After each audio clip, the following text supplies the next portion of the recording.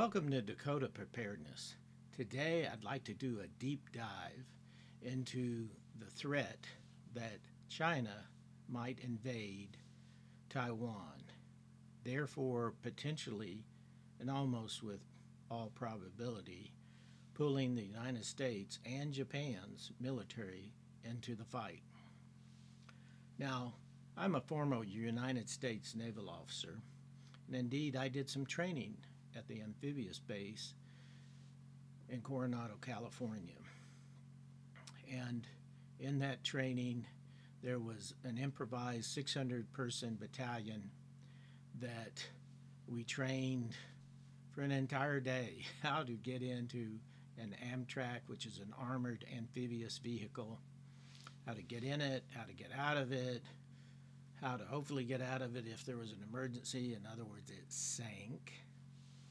And then after some training at Camp Pendleton of the Marine Corps base there, we were taken out and put on a LST, and we had to climb up a cargo net, which that in and of itself isn't as easy as it looks. That evening we were able to get a shower, eat some Navy chow, and in the morning we loaded onto an Amtrak. And in my Amtrak, as it drove off the end of the dock on the LST, we had been prepared that and told that it would seem like we were in a submarine. It sank, it's armored, it's heavy, and it needs a little while for the buoyancy to take you to the surface. Now, we were also told that it would leak, and if it leaked more than over our ankles, we were in trouble. Well, it leaked way more than over our ankles. It was well up our legs, and we were seriously considering that we would have to do the emergency procedures. I remember one boy started saying his Hail Marys, which I found reassuring, but after a while it got on your nerves a little bit, and the guy next to him says, "Would you please stop that?" Well, finally, the buoyancy of the Amtrak worked, and we could see the sunlight pop through the windows that the Marine gunner and driver used, and we all started cheering because we were going to get to live. And the driver leaned over to the gunner and he says, "Wow, those guys are really excited about seeing sunlight." And the gunner leaned over to him and he says, "Yeah, I am too." He says, "You should see all the water down there with them." So we were quite relieved when minutes after that the Amtrak in effect grounded on the beach, and the tracks started turning and pulled us up out of the water onto the shore.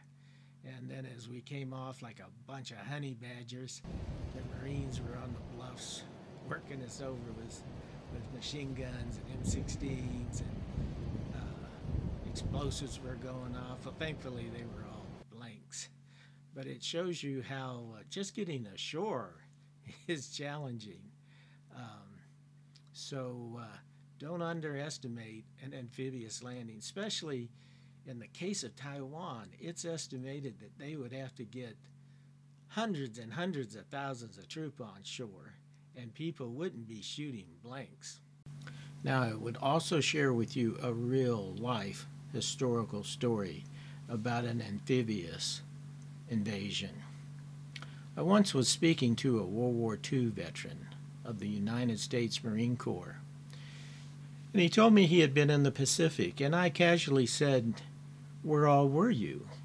And he starts to name just about every campaign in the Pacific: Guadalcanal, Peleliu, Iwo Jima, Okinawa, and many more. And I just thought to myself, well, he must have been in some sort of support unit to survive all of that. And at that point, he told me I was in the first wave at Peleliu. Now, I've always been a historian of military history, and I knew about the Battle of Peleliu, which was one of the fiercest battles in the Pacific in taking an island. And I said to him, isn't Peleliu where the plan was for the Marines was for, at low tide, the naval battleships and cruisers were to blow up the reef with their gunfire. And then at high tide, the Marines and their Mike boats were to go over the reef and in towards the shore. Now, a Mike boat is a amphibious assault vehicle that is depicted well in the movie Private Ryan, which Tom Hanks starred in at D-Day, where they drop the front and you come across, run off of it into the water or onto the beach. But in reality, what happened at Peleliu, and this shows the fog of war and what in any invasion of Taiwan would surely happen, miscalculations, misfortunes, and everything in between, is that the tide was high when the naval gunfire tried to destroy the reef and virtually didn't even damage it at all. And then to make things worse, the tide was down when the Marines tried to cross it with their Mike boats, and some of them couldn't hardly get over it. So I said to him, didn't you have to wade 100 yards to shore under machine gun fire? And he said, Tom, I am really impressed with your knowledge of the Battle of Peleliu. He says, it's been years since I've met someone that knew the details like you do. But he says, Tom, it was 300 yards, murderous machine gun fire. And he says, of the 10-man squad that I was with, 2 of us got onto the shore, onto the sand. And then later he told me the other man was killed a couple days later in the ground fighting on Peleliu. So an amphibious assault is one of the most difficult military maneuvers that you can do. Let's stay with the knowledge of the United States Marine Corps and the United States Navy from World War II, which I would say unquestionably they are the apex of knowledge on this subject, and especially in 1944. There was a operation called Causeway, and it was planned to invade Taiwan. And the United States military wanted to do that. They felt if they could control Taiwan, they could put long-range bombers that would be much closer than the Philippines to striking the homeland of Japan during World War II. And this plan called for amassing 800 combat airplanes that would be land-based and would just pulverize Taiwan of any military target of opportunity or of value for weeks before the task force set out and arrived at Taiwan. And the task force were multiple. They were envisioned 6 task force groups with 3 carriers each, fleet carriers, the big boys. So that would have been 18 large carriers, 4 battleships. So that would have been a total of 24 battleships, 12 destroyers, so 72 destroyers, and then hundreds of ships to carry the estimated invasion force of 400,000 Marines and Army troops.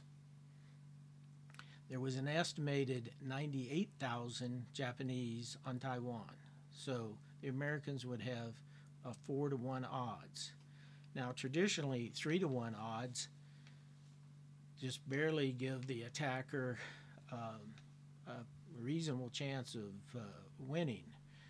I think modern ratios would be more like 6 to 10 to 1. So a tremendous effort.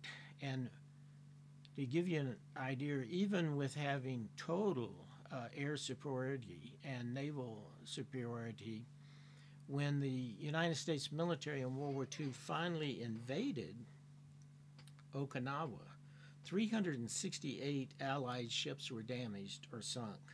That includes 120 amphibious ships. So taking over Taiwan will be a tremendous task. It's the size of Maryland, north to south. It's a large mountainous range that sometimes is 10,000 feet. It would be just a tough nut to crack. And, and indeed, in World War II, the American military said, we'll just bypass this and go to Okinawa, where something is a little more doable. So for the Chinese Navy to invade Taiwan would be terribly risky. And especially with the Chinese military has not really fought in any war for decades. So they're totally green troops. They'd be running up against Air Force, American Air Force, and naval pilots who have plenty of experience in how to do air operations and bomb things and shoot missiles into things. They've had decades of experience. You would also have the American subforce coming to play, and they are an apex predator. And what's not widely known is that the Japanese have 20 submarines, and these aren't your granddad's submarines like from World War II. When you do see video of them, they look just like our fast attack submarines, which ours is nuclear powered and theirs are diesel powered. But I suspect armament is pretty similar. So in 2024, I would predict, even with the unpreparedness that is a part of any war, that the Chinese Navy, well, let's give them some credit. They'd be like a good high school football team running up against the Super Bowl champions. Now, another issue that I think the Chinese would want to weigh is to realize Taiwan is the size of Maryland. So you're not getting a big piece of real estate. And the notion that they have advanced computer manufacturing capabilities is absolutely true. But with the amount of force that it would take to conquer Taiwan, in all likelihood that industrial base would be destroyed or severely damaged. And the people who work there, the engineers, they would be highly recruited by every country on the world who produces computer chips. They would get instant green cards.